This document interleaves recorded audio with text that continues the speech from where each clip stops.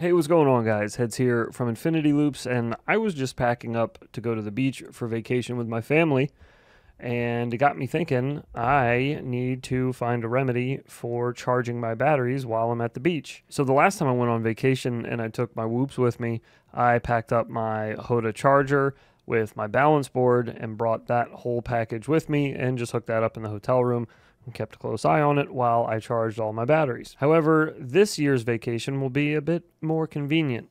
You see, Vifly, whichever makes you happy, they have come out with the Whoopstor V3. And this is going to take all of that stuff I was bringing with me and put it into a tiny little box that'll plug in USB-C by a DC barrel plug or even an XT60 plug. Just like the previous iteration, the Whoopstor V2, this will do BT 2.0 batteries as well as PH 2.0 batteries. Also, your A30 batteries. A few things that stood out to me, differences between the V2 and the V3. Firstly, I would mention that it is now equipped with a color LCD screen, which is a nice quality of life improvement, but an improvement nonetheless. Much like the V2, the V3, you can also hot swap your batteries. So what I mean by that is if you start a charging cycle and you have 6 batteries on there, and let's say one of them was not as dead as the other ones, that might finish first. You can take that battery off without stopping the cycle and pop another one on if you have others to charge, and it'll just keep on rolling. Which is also nice to mention is that you don't need to have your batteries within a close voltage range of each other. It's okay to just kind of independently swap them in and out of there.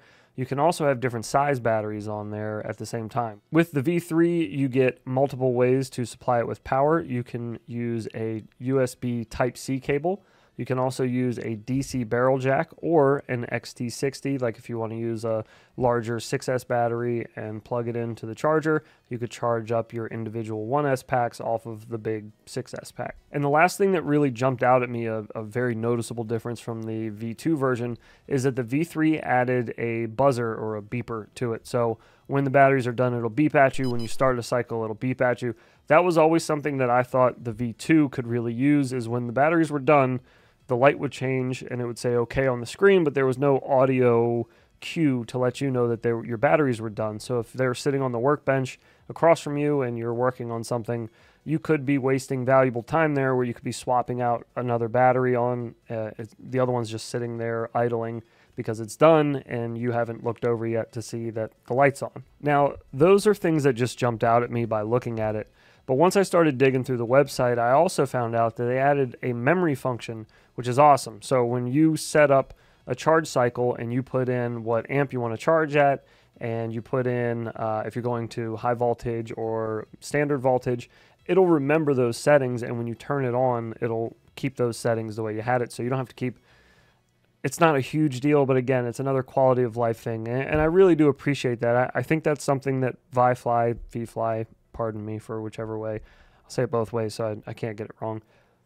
I really do appreciate the way that they are listening to the community and listening to all the feedback, and they're acting on it. I mean, they really had an issue with their V1, and when it came out, the community was very vocal about it, but they listened and they fixed it. And not only did they fix it, but they remedied the issue by replacing everybody's V1 with the brand new V2, which fixed the issue that the V1 had. The other beauty about the V3 as well as the V2 is that you can plug it into your PC and do the firmware updates that they have sent out if there's any issues that need to be fixed. For instance, you may have seen on another channel or maybe heard from another pilot friend of yours that this charger is slightly overcharging batteries. It was putting batteries at like 4.38 or 4.37 instead of 4.35.